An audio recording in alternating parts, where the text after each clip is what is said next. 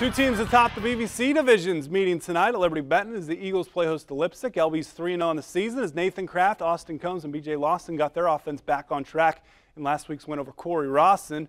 After being shut out in week one, the Vikings have scored 90 points their last two wins. Should be a good test for that Eagle defense that's only allowed 20 points so far this season. What would happen in our WOSN game? It's due to start in about 15 minutes. Nathan Kraft hands to Austin Combs, the senior, hustles into the end zone. 7th touchdown of the season, coming from 22 yards out this time around. Ross Mangus trying to bring the Vikes back. But here comes that Eagles defensive line. We call them the Pound Squad for a reason.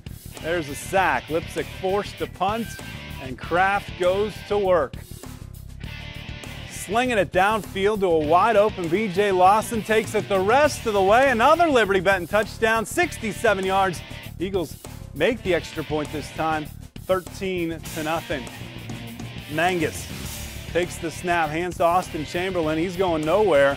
Grant Kinzinger, the tackle. Good wrestler for Coach Whitcamp. Vikings trying to jump start the offense. Mangus swings it to Isaiah Lomeli, makes a couple guys miss, spins, stopped just short of a first down. Then Mangus back to pass.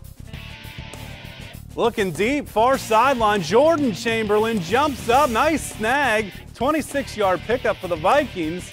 Later in the drive, it's Mangus again, this time looking for a fade to Jordan Brown. What can Brown do for you? Drags the feet, they say touchdown. That could be a Layfeld Welding top 5 play, but Liberty-Benton gets the victory, 41-7.